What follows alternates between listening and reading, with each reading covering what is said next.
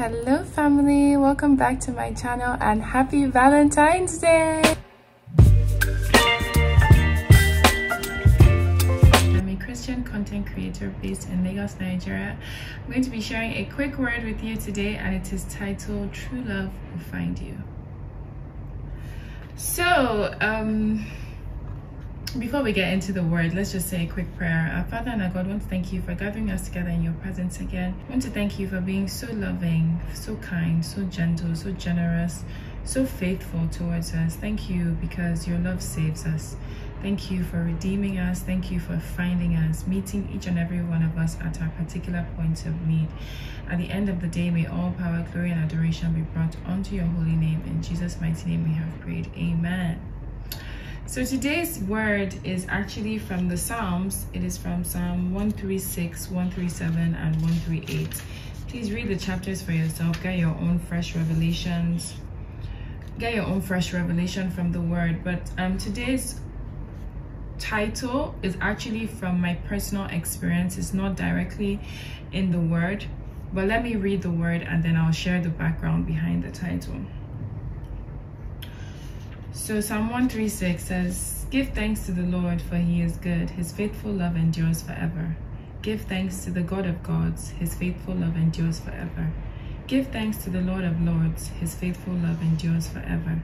Give thanks to him who alone does mighty miracles. His faithful love endures forever. Give thanks to him who made the heavens so skillfully. His faithful love endures forever. Give thanks to him who placed the earth among the waters. His faithful love endures forever. Give thanks to him who made the heavenly lights. His faithful love endures forever. Give thanks to him who made the sun to rule the day and the moon and stars to rule the night. His faithful love endures forever. Give thanks to him who brought Israel out of Egypt. His faithful love endures forever. Give thanks to him who acts with a strong hand and powerful arm. His faithful love endures forever. Give thanks to him who parted the Red Sea. His faithful love endures forever. Give thanks to him who led Israel safely through. His faithful love endures forever. Give thanks to him who hurled Pharaoh and his army into the Red Sea. His faithful love endures forever. Give thanks to him who led his people through the wilderness. His faithful love endures forever. Are you picking up on the theme?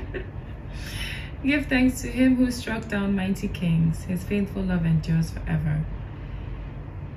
He remembers us in our weakness. His faithful love endures forever. He saves us from our enemies. His faithful love endures forever. He gives food to every living thing. His faithful love endures forever. Give thanks to the God of heaven. His faithful love endures forever. And that was literally the first chapter I saw when I opened my Bible this morning. You all know how I do it. Lord, please lead me to a word, and then I just randomly open my Bible.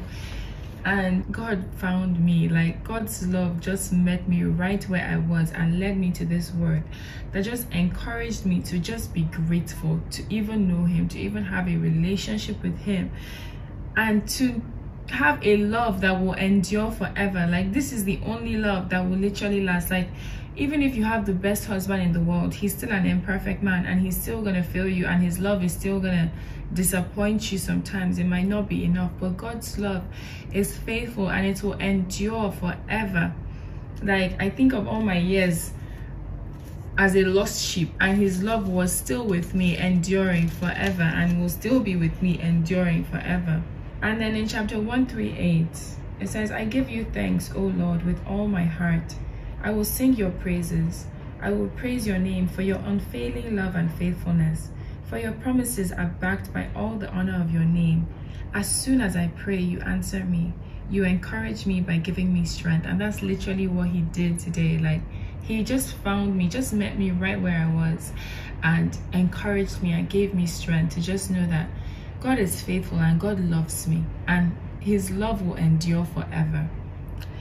So the last verse in chapter 138 was just really the summary of it all. "The Lord will work out his plans for my life, for your faithful love, O Lord, endures forever."